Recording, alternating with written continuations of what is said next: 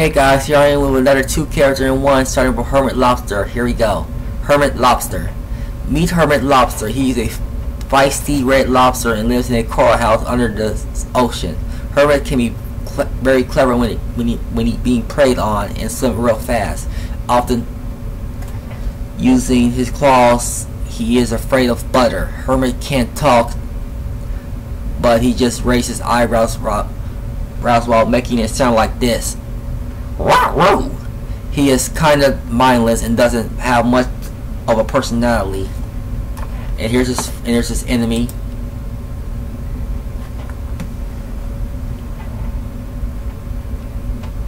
Hang on a second.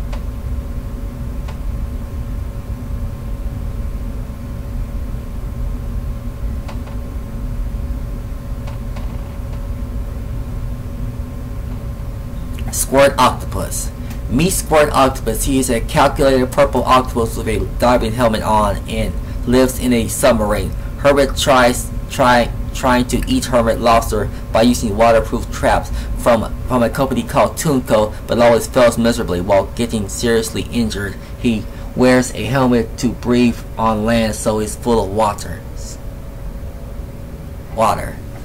Lots of times whenever he falls back on the water and stuff after getting hurt, he goes while sinking and stuff. Here's their first comic together. Okay, here they are taking place down the ocean, so down the center of the ocean, and